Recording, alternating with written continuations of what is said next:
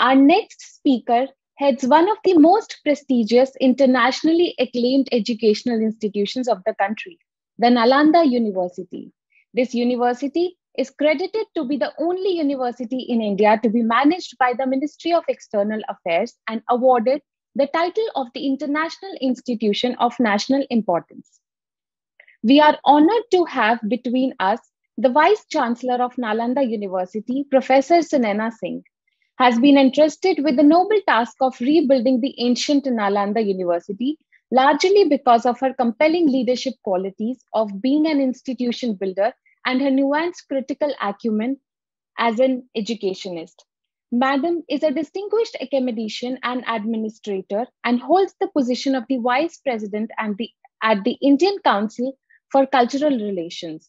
She is a member of the Governing Council, Association of Indian Universities, AIU, a member of Comprehensive Language Policy of India, academic advisor of the National Cyber Safety and Security Standards, and a member of Board of Trustee of the Indian Foundation, a think tank. Professor Singh has played a dynamic role in streamlining the administration, reinvigorating the academic culture, and bringing about transparency and accountability into the system. We welcome you to the program, ma'am. Thank you for accepting our invitation, and we welcome you with folded hands. Thank you. Thank you so much. You're welcome. Menaka ji, honored Menaka ji,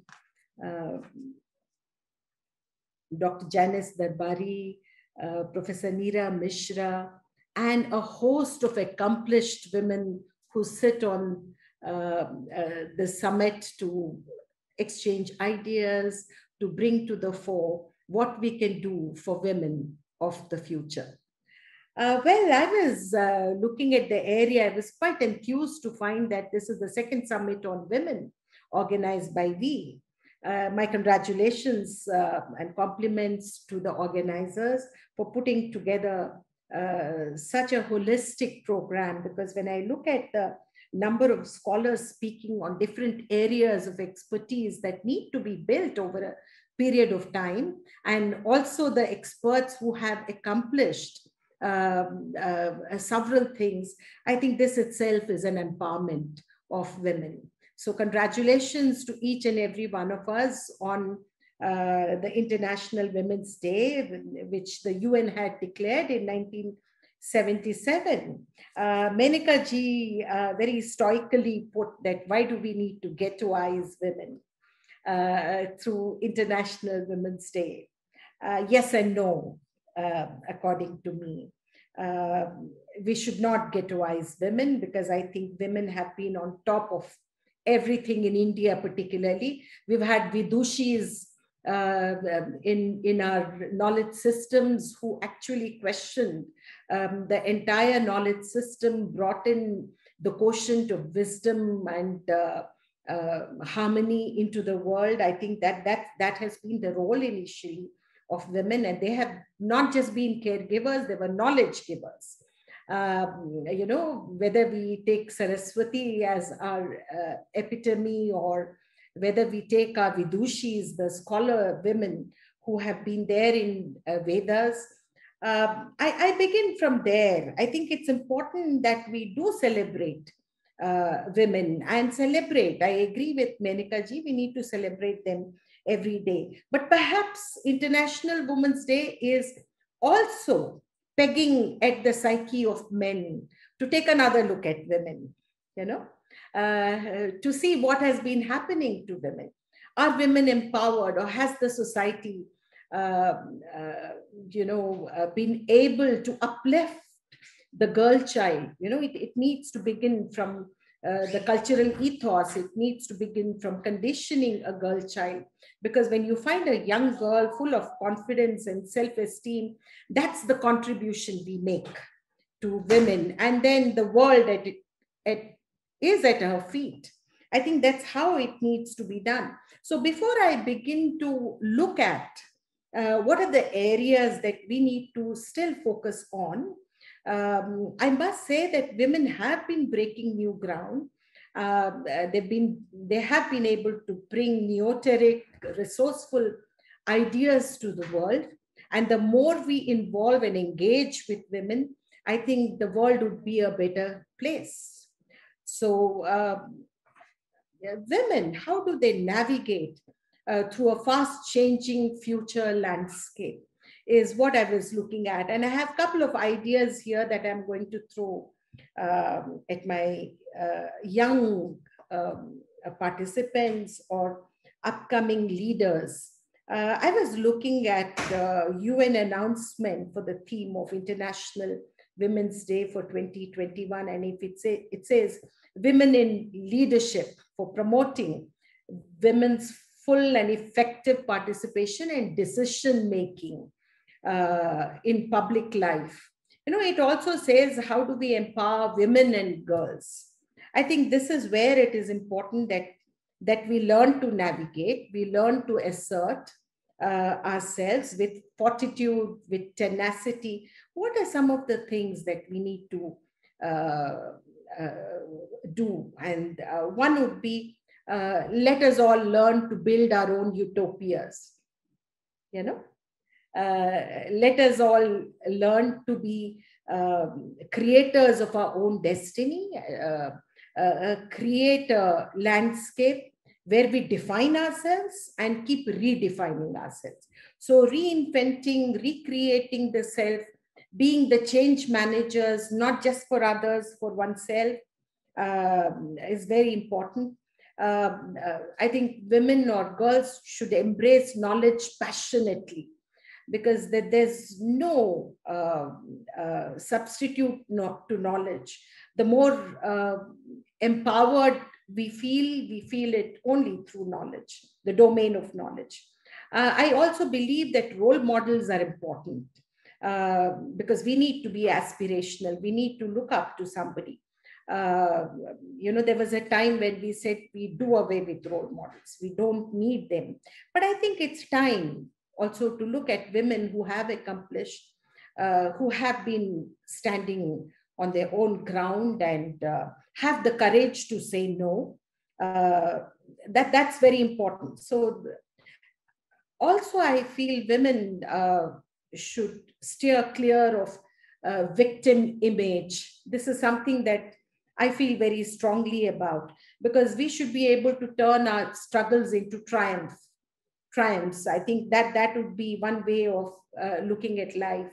And also how to stop complaining and ensure that there is progress. And this is very important, because every complaint needs to be turned into a solution ideating ethos. I think it's very important that we give back to the society the way we want it to give it to us. So believing in yourselves, it would also entail being change leaders.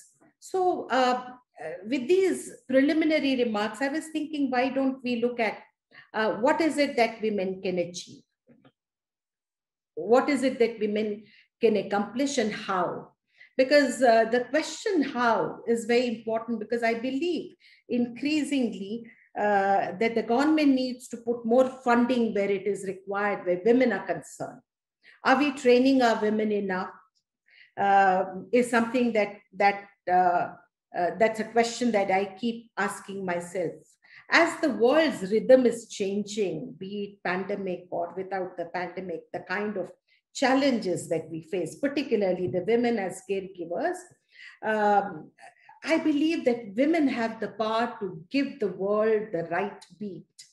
I think this is very important, because I've been in the academic leadership role for over a decade now. I see a very gradual, slow process of change, but a certain process of change in the society, in the education sector, or be it any other sector.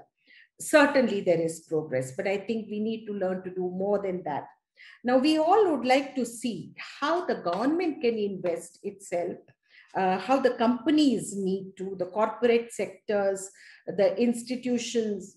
Building a future for women leaders is very important. How do we build tomorrow's leaders? So empowerment, engagement become essential at every level, right from the girl child level. So one of the things that I was thinking about is the career trajectory.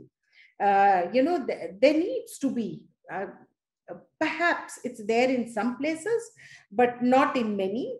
Is there a structured onboarding process? Do we have the promotional avenues which are structured? Talent nurturing, onboarding process for leadership in women. Are there career building measures, what I call career builders, uh, for women? And I see a big no there. So there should be a well orchestrated system for mentorship, for training, for orientation, to engage and uplift, encourage the youngsters. The career trajectories can be built, I feel, through workshops, through professional development training, build opportunities, sponsorship, uh, building core values of diligence, learning, and dedication. This is very important, I thought. The other is the work life, the gray area of work life balance, because mothers have to navigate through different set of responsibilities. Women give more of themselves, perhaps, than men. So, which leads to frustration at some level. Indira Nui at one point had claimed in an interview that and I quote her, she said, "I don't think women can have it all. If they think so, they are pretending." That's what she said. And I believe somehow having it all is not inclusive. What do we mean by having it all? It means having a great family and a great career. You cannot have both very often.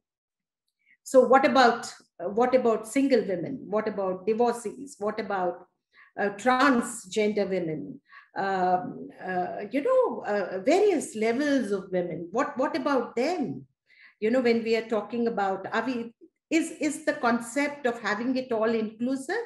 I would say no, it is not. So it's important that we steer clear of society's unreal expectations from working women. The society glorifies women in many, many ways, and there is no glory in drudgery, if you ask me. So I think it's important that we steer clear from such kind of definitions for women. And it's important that we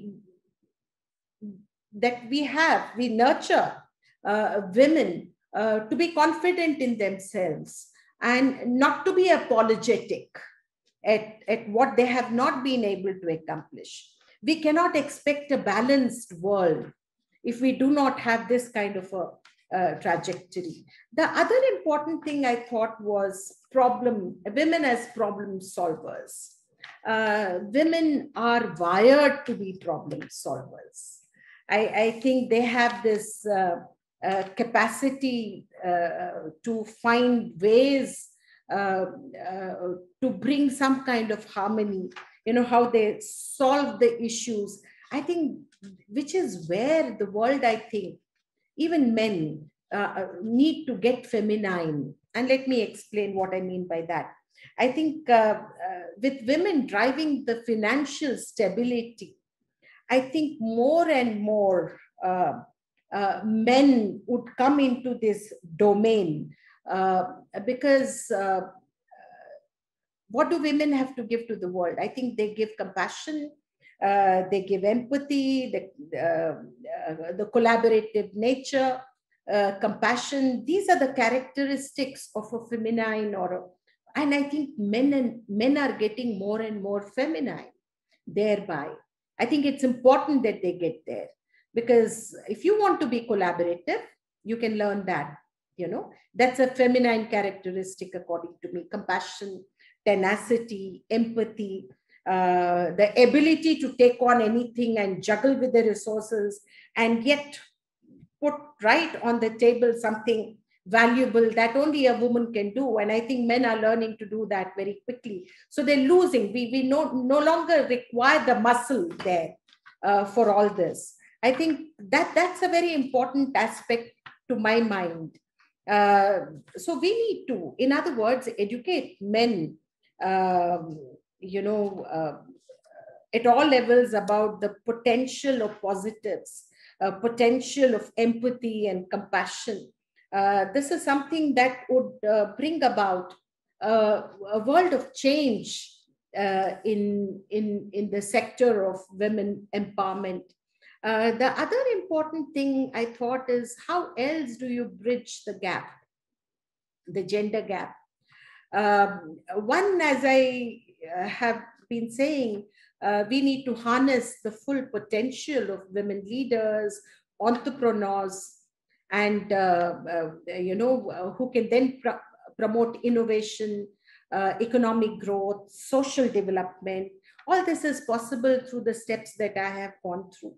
I must applaud Niti Aayog's women entrepreneurship platform here, which has been a catalyst for women in business, for women entrepreneurs or women in technology, fostering network. Remember, in India, women do not have adequate property ownership, for which the banks refuse to give them a loan to start a new venture.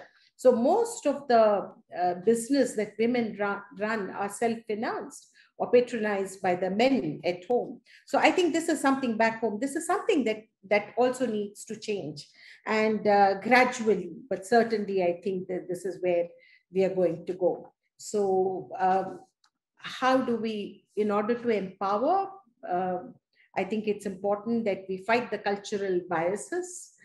Stereotyping needs to be thrown in the dustbin, not to be encouraged. Skepticism towards women also needs to be done away with. So I wonder, where are the men in Women Summit? I think they need to be there to learn their lessons, to encourage women, to their, not encourage, maybe that would be again patronizing, but learn to see women as equal partners. I think that will ensure equal world landscape for women. These few words, I think it's important that women retain their identity and celebrate themselves at every stage. Thank you for giving me this opportunity. Thank you. Madam, we thank you for the blessings and the thought-provoking speech you gave us.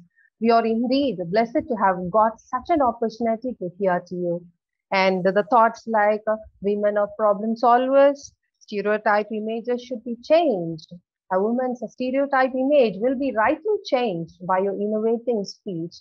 We assure you that we are all new women of this new century, and we will carry forward your ideas into the society and put it as seeds to germinate and generate into the society. Thank you, ma'am. Thanks a lot. Thank you. Thank you to all, to the organizers. My best wishes. I need to exit. There are a couple of other things, but off and on, I will be listening to everyone.